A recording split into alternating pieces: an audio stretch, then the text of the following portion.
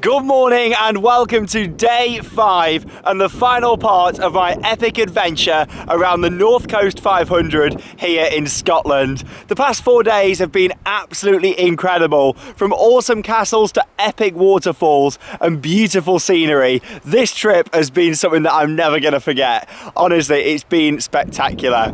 Now last night I parked up in this lay-by just here, had a lovely sleep in the car, didn't set the tent up last night because it looked like it was going to rain. Don't think it did in the end, but yeah, parked up here, had a lovely sleep, no one else about, lovely and relaxing, other than some deer that came down to the car last night. I couldn't believe it. There was some deer just walking by the car. I thought I heard something, so obviously I block all the windows out like I showed you the other day, and I peeked through and some of the deer were about, and this morning I've just seen them up the top here as well. I don't think they're about now as soon as I came out the car, but how amazing is that? I love it. But anyway, this morning gonna make my way down to the Glen Docherty Viewpoint, just a few miles down the road. We're going to have a look at that because that view just sort of signifies road trip. You look at it and think, wow, that is a road trip when you see that. Then going to be making my way back that way and heading down to see some more waterfalls before continuing down the road and back into Inverness, where of course I started this trip 5 days ago. So yeah, we're going to head to this viewpoint first. It looks stunning from the photos that I've seen. It's only a few miles down the road.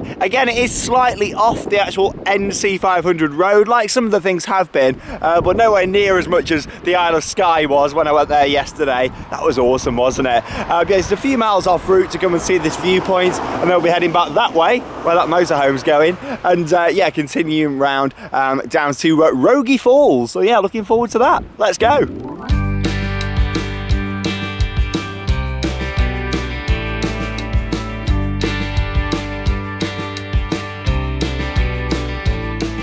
So I've just parked up then here at the viewpoint, and look at this, what a way to start the day, what a view. Look at that, the windy road in between the mountains, all the lush scenery, and then down at the bottom there you can just make out the loch as well. Oh, it's a bit windy. Yeah, down here between the mountains, how spectacular is that? Shows how high up we are in the Highlands, doesn't it? Look how low the cloud is just here, or how high up we are. There you go, we are parked up literally just over there. It's probably space for about 15 vehicles or something on here. So yeah, there's quite a bit of room. And of course here's the information board just here. Look at that. Little bits of information for you. God, what a way to start the day, just looking down there. Honestly, let's move a little bit further over this way. Show you even further down. Yeah, like I say, you've got space for quite a few to park on here. A few people got their little camper vans parked up. Here we go. Oh, it's stunning, isn't it?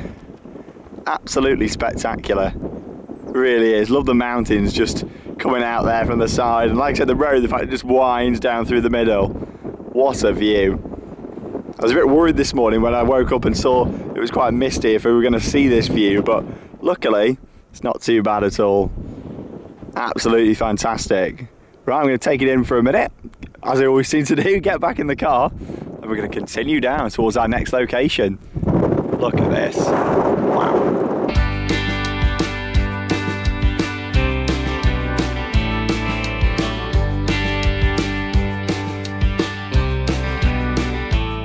Well, the Glen Docherty Viewpoint was wonderful, it really was. Now this is the first train that I've seen along the trip. The Royal Scotsman, there we go. It's coming past there. Love my trains, love my aviation. It's not just theme parks and travelling to different places. Oh, gorgeous. Travelling nice and slow on this part of the route so we can see. Oh, there's everybody having the breakfast. Hello, morning. Oh, there we go. That was nice to see, wasn't it? Perfect timing. Oh, look at that. I thought I'd pull in a little bit further down the road so we can get another angle of the train coming past. Love the carriages on there. In a wonderful setting as well. Wish I was having breakfast on there this morning. How nice would that be? Coming through the mountains just here. Going nice and slow as well, of course, so people can take it all in. Here we are, one final shot for you. Oh, it's lovely. The Royal Scotsman making its morning journey there.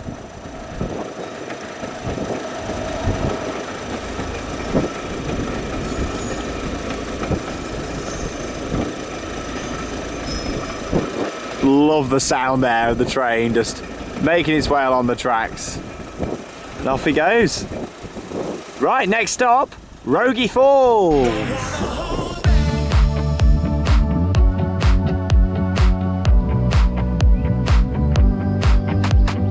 So as we're continuing down the road for about 20 minutes, I've made my way here to Rogie Falls. Quite a bit of parking here as well. This looks really nice, and we've also got a suspension bridge that goes over the waterfall here. That brings back some memories from the other day. But here we go. Here's a little look at the walks that you can do down here at the Falls of Rogie. So yeah, we're just here on the car park.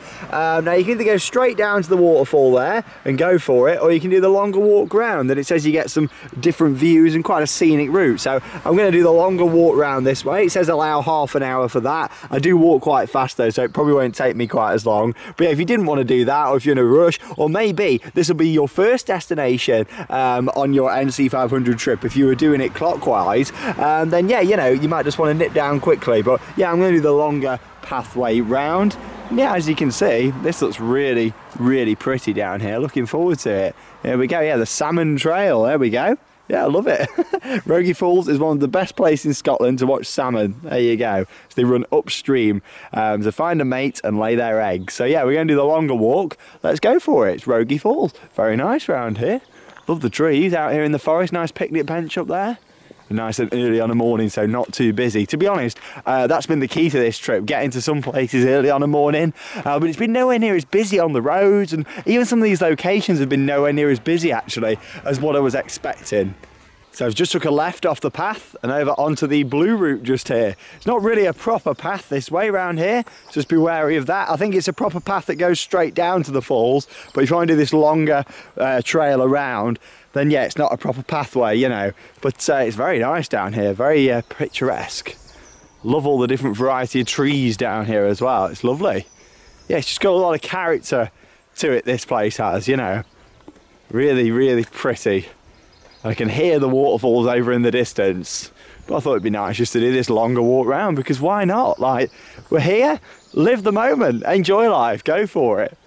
So of course, just so you don't get lost, they put these little markers in just here. As you can see, that one's got blue painted on it because I'm following the blue route. Spectacular view over to the forest there with all the mountains behind it. Really nice that is, isn't it? This is actually one of the most peaceful and tranquil places that I've been to on the whole trip, to be honest. You can just hear nothing other than the birds just tweeting away. Just listen.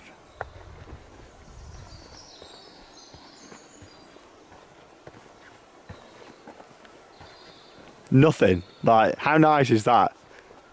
Just hear the faint, distant sound of the waterfalls gushing down the rocks in the distance. Getting further and further down towards the water now. It's getting louder here in the distance. This is pretty stunning round here. So many lovely photo opportunities as well. Like all the rocks that you can just stand on, take some really nice photos. It's gorgeous. I can't believe there's no one else about. Like, it's just so quiet. Oh wow, it's definitely worth doing the longer walk round there. I've only been walking for about 10 minutes to get to this location. And look at this. Oh, this is just really nice and peaceful here. And it's so picturesque as well, with all the forest, all the rocks just in the water. Yeah, the falls themselves are around in that direction. Oh, stunning, absolutely stunning. Yeah, the pathway just carries on down this way to the left. Well, this is absolutely beautiful, and the sun has come out right on cue. Look at this, lovely. And the fact there's nobody else here. So I can see the bridge down there in the distance and the main part of Rogie Falls just there. So yeah, of course we're standing behind the falls at the moment, but in just a few minutes time we're going to be over there on the bridge with all them crowds of people. Nobody there at all. Oh, one person, there you go. That's weird, isn't it? As soon as I said that, one person appeared. But yeah, we're going to look back at the falls. Yeah, I just thought I'd come and show you it from this angle. Just come out on the rocks over here. Be careful if you're doing this. But yeah, just come out on the rocks just to get a bit of a better angle for you all really. Yeah, so I've now got to navigate getting back across here. Jumped over this one and head back around that way, and the path's just up there. Well, it took 15 minutes to walk around the longer route just there, and I tell you what, it's more than worth it, because look at this view that you get coming down this path. Incredible. We're nearly at the bridge now. It's literally just behind the trees there. But just the sound of the water cascading down the rocks in so many different places as well. It's got to be one of my favourite waterfalls I've seen on the trip, if not my favourite. So this is where the blue path connects up now with the main path just here. I've just come from the right hand side, and of course that main path continued down that way. And here we are. One of the main viewing points just here. And oh wow, look at this. Honestly, the sound of it and just the location of this here is beautiful. I love the view of the bridge that you get from here as well. This is really impressive. In fact, this is much more impressive than what I was expecting actually. Photos and videos do not do this justice. It's wonderful, it really is. Bit of information about the salmon just here as well, a salmon's tail. There you go. Fishing isn't really my sort of thing, but I'm sure, you know, if you want to come and see some salmon, this is the place to come and see them. So yeah, we're going to make our way just down this way now onto the suspension bridge itself. This is my favourite waterfall of the trip, 100%. Just before we go down then onto the suspension bridge, just thought I'd show you the structure just here. It looks like the exact same design with the support structure here and the cables as the suspension bridge that I saw just a couple of days ago. Yeah, pretty much the same design. Like, it's got to be built by the same people. And yeah, it rocks a little bit as you're going over there as well. But yeah, we're going to head down this way now. Lovely, isn't it? Love this place to bits. I think it's the fact that the forest that it's in as well, this feels so magical. Some really nice, oh there we go, got all the locks down there as well. People are starting that trend around here as well, putting the locks down. Oh, there's loads on the bridge. Absolutely loads. Have we got a maximum amount on this one? Can't see a maximum amount. Oh, look at that. Rogie Falls, everybody, in all its glory.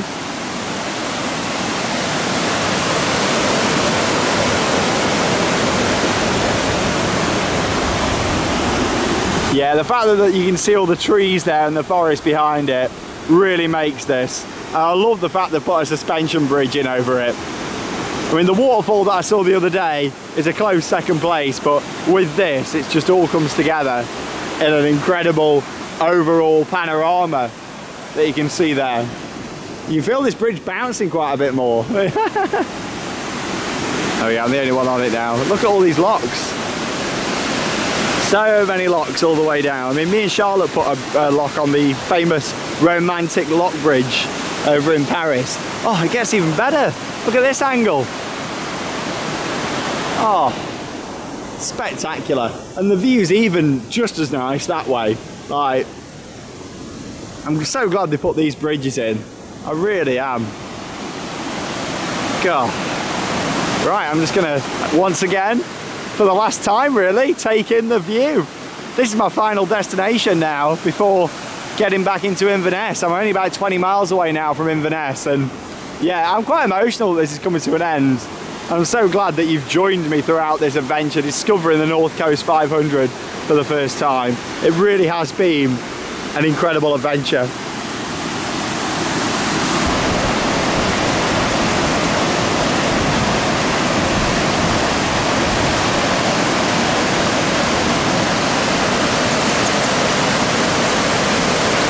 The absolutely stunning Rogie Falls. This place is incredible, it really is. It's just such a nice place to come as part of your NC 500 trip, just to take it all in and just feel the ambience of this forest. It's got a certain magical feel to it around here that I really, really like. And just the sound of the water cascading down the rocks there is incredible, it really is. So instead of going back up the main pathway, I've continued along the blue route. I thought I'd just come down here because I'm thinking we might get a view of the suspension bridge with the waterfall behind it. Get quite low down here. That's what I'm thinking anyway. I don't know if I'll be able to get far enough out. We've got the rocks out here. Oh, here we go. Yeah, this is what I want. Honestly, it's like I'm a celebrity, get me out of here, isn't it? With the views of the suspension bridge. Yeah, this is where we want to be. Let's get out on these rocks. Oh, yes. That is the view that we want. Can we go down here a little bit further? Ooh. Lovely. Yeah, that is the angle that we wanted. Look at that. Oh, I'm not the only person down here. I'm so glad that it cleared up and the sun has come out. It was a bit concerned with the fog this morning. I was a bit worried, but yeah, like no need to be. I'm glad the weather's perfect, especially for Rogie Falls here. Absolutely incredible. There's just something about this forest that's got that magical feel about it. And I really just don't know what it is. I can't quite put my finger on it, but it just feels really special down here. I think it's all the rocks and all the big tall trees and of course Rogie Falls, the waterfall. But just all of that together combines to be one of my favourite parts of the past 5 days. It really does. That is definitely the best waterfall that I've seen. I absolutely loved it, but just look at it. I think it is, it's all the big tall trees that really make it down here. Honestly, it's stunning. I'm gonna get back in the car and start driving down to Inverness. I can't believe it, we've come to this point, back to Inverness. Of course, if there's anything along the way that I think might be worth stopping at, I definitely will do, or show it you along the way. But in terms of on my itinerary, what I made and on my list, this was the last stop before getting back into Inverness. So yeah, let's get in the car and let's see.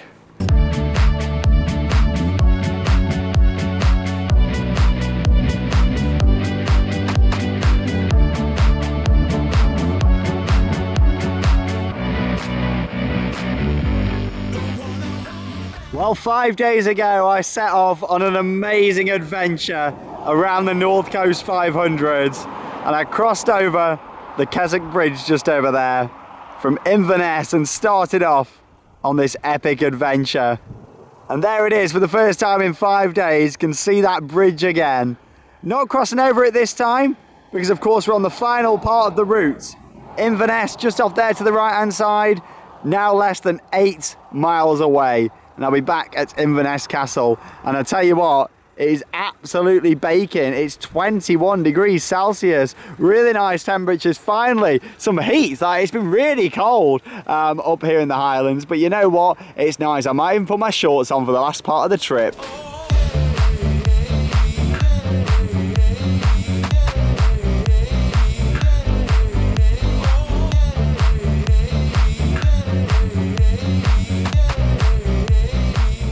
Well, after what has been an absolutely incredible 5 days, I've seen waterfalls, castles, stunning scenery, and so much more. I've made it back to the bridge where it all started 5 days ago.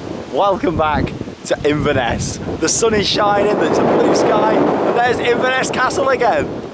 I never thought I'd feel emotional seeing a bridge like that, but when you've been through so much and seen so many things and travelled so many miles on a trip, honestly, you just look at that where it all started and just think, wow. And the fact that the sun's come out for this final part of the trip is stunning, it really is. And Inverness is gorgeous. You can see the cathedral just over there. I've just parked on a car park just off to the side. I'm going to have a little stroll down this way now, over into the centre, have a closer look at the castle, because of course we only really saw it from a distance last time, so have a closer look at the castle and just take it all in, and of course have a good trusty Wetherspoons. Yes, can't wait.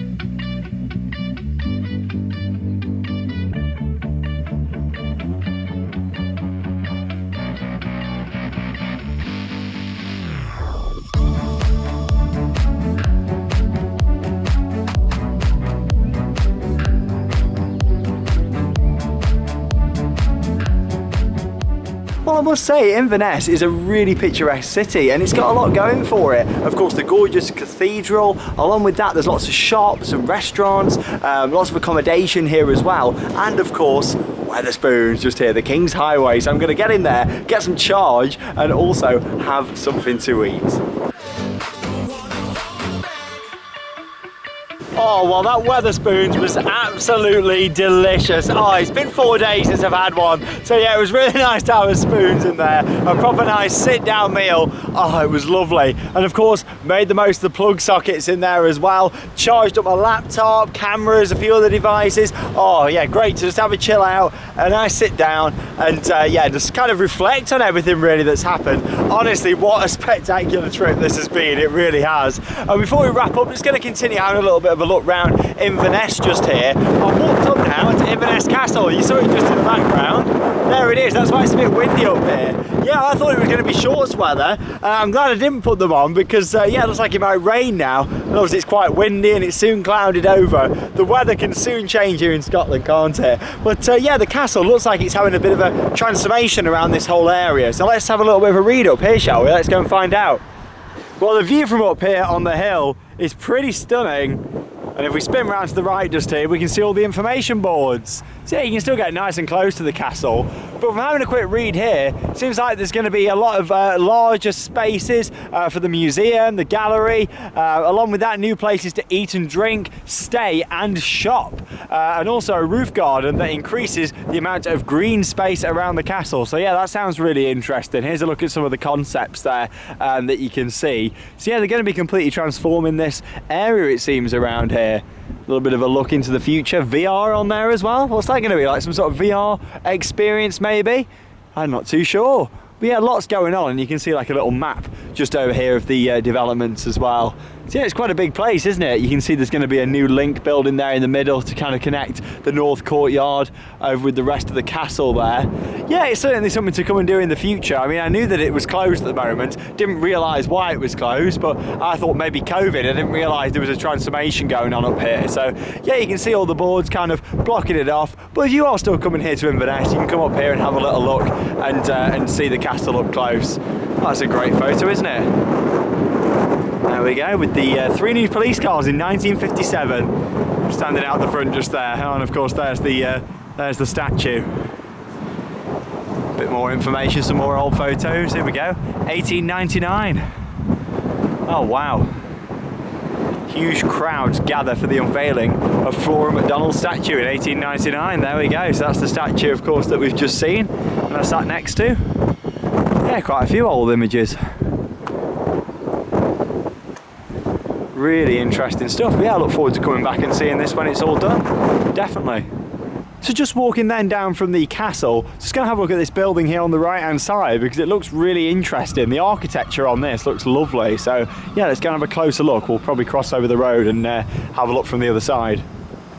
Now that is a pretty spectacular building with all the turrets and details on there. Just the shape of it and also the colour as well. Like the yellow bricks on there. Amazing, really nice to see. McDonald's there just next door, Poundland here on the left. Yeah, you got loads of different shops and restaurants down here. Feels weird just seeing loads of people around again after spending like 5 days pretty much in the middle of nowhere. But yeah, I love that. It's probably one of my favourite buildings I've seen of the trip. I mean, it looks in a really good condition as well. But yeah, that's the Inverness Townhouse, I believe it is. Yeah, that is pretty spectacular. Look at the wolves here at the doors as well. Love these. They're pretty awesome, aren't they? Yeah, of course, wolves used to roam the Highlands, as we can see there from the information board. But yeah, they're stunning, aren't they? Love those. Of course, you got them on either side of the door. I've just noticed as well, if you look a bit further up, you got the dogs just up on the top there as well. Back down here now then by the River Ness. You actually got another one of those bridges just down in that direction there. I bet this looks great round here at night. I mean, they've got lights all in the trees, like all the way down either side of the river. I don't know if these are normally lit up throughout the year or if they're just there for Christmas or other celebrations, but yeah, I can imagine all the trees lit up would look absolutely beautiful down here. Over the years, I've been lucky enough to travel to some pretty incredible places, and this trip to Scotland is going to be right there as one of my best memories, and I feel some of the best content that I've ever filmed for YouTube across both of my channels. Honestly, I've absolutely loved this trip so much. I really have. I've seen so many things, from amazing castles and beautiful vistas, waterfalls. I've seen it all this trip. It's been incredible. Some of the beaches, some of the places where I've spent the night and woke up looking at the views. Honestly, it has been incredible. Now, with this trip around the North Coast 500, I always thought it was going to be good to do. I thought, oh, it's going to be brilliant. I'm going to make some great memories and see some wonderful places. But it's exceeded my expectations. And I kind of covered this a couple of days ago when I said a big part for me of this trip has been about not having a big schedule, so to speak. You know, I've not kind of had, oh, I've got to be here at 2 o'clock, or I've got to check into this hotel tonight. It's not been like that this trip. It's been very just going with the flow, getting in my car. If I felt tired, just stopping for a little bit. You know, I've not had to stick to time, stick to schedules, and that is what's really made this trip. My recommendation for you, whether you're doing this on your own, or as a couple, or a family, or friends, you know, whoever you're doing this trip with, if you're going to do it, then really sort of don't plan too much ahead. Doing a trip like this can be really overwhelming sometimes. You might start to plan, you know, oh, every single detail out. Have a list of where you want to go and what you want to see, but don't go too OTT with it. I think it's nice, you know, just going with the flow. And honestly, it's been wonderful. Some people wouldn't want to sleep in a car. Some people wouldn't want to go in a camper van or a motorhome that want hotels every night. And that's fine. You're still going to have a great time. But I feel for the most authentic NC 500 experience, you either want a motorhome, a caravan, or sleeping on the road as you go. And of course, if you want to recharge, you know, get yourself into some local campsites and caravan parks, because I've seen loads along the route. Honestly, that's what's really made this for me, not having a strict schedule. Along with that, in terms of places to fill up, make sure you're always, you know, keeping an eye on your tank of fuel to make sure that you've got enough fuel and you're not going to run out anywhere quite remote. Of course, Inverness got plenty of places for filling up before you get on the road. And then as you make your way around some of the towns and villages that you've seen, you know, I've got fuel stations, I've got little shops like spa shops and that sort of thing to fill up. But oh, getting walk into the tree. I'm more focusing on the camera than the tree. But yes, that's the thing. Make sure you don't get caught out when it comes to the fuel. But along with that, you know, just enjoy it. Make some great memories. I've met some great people along the way too, which has been wonderful. Hopefully they found the channel. Really hope so. If you have, a big hello to you. And most importantly, just seeing more of Great Britain, the United Kingdom, Scotland, like in the North Coast 500 is going to be one of my best ever memories, and I really hope that you've enjoyed this trip. I am so lucky to be able to do what I do, honestly. I appreciate all of your support so much, I really do, from the bottom of my heart, across both of my YouTube channels. If you don't know already, I've got Theme Park Worldwide, that's my other channel, where I cover theme parks, fun fairs, all them sort of attractions. So of course, doing a big trip like this is very different for me, because normally I'd be in a theme park maybe every day or every couple of days. I'm not being in a theme park for like 6 days. However, I'm actually doing a fun fair whilst I'm here in Inverness. I planned the end of the trip, of course, around a fun fair that is here, quite a big fun fair with lots of different rides, and that is where I'm actually heading to now. So if you haven't already, this vlog's already online on Theme Park Worldwide, but head over there to my other channel, check out the vlog from the fun fair in Inverness. Why not? Something a bit different. I'm looking forward to getting on these rides after being out in the middle of nowhere for ages. It's going to be great to experience these. But there we go, as we walk back up to the bridge just here and take in the stunning views of Inverness. I really hope you've enjoyed this trip. Of course, the North Coast 500 and also visiting the Isle of Skye, you know, that was brilliant, going over there and seeing all of that. Honestly, some of the stuff I've seen on this trip, I'm always going to remember, and I'll definitely like to do it in the future again at some point, see some different things, go to some of the same places that I did again and see them again. And along with that as well, I'd love to bring Charlotte here at some point in the future. She's never actually been to Scotland. I'd like to plan something like that. But there we go. Thank you. Just thank you so much for joining me on this truly incredible adventure here on the North Coast 500 in Scotland, here on Adventure Shore. And if you haven't already, go back and check out the 4 other videos from this trip. I also filmed lots from Scotland, including Loch Ness and various other places on a trip I did last year, so check that out if you've not already seen it. But there we go, the sun's coming out for this final bit of the vlog, and yeah, thank you so much for joining me on this epic adventure. That leaves me with one final thing to say, and I really mean it. Get out there and have your own adventures. See you all soon.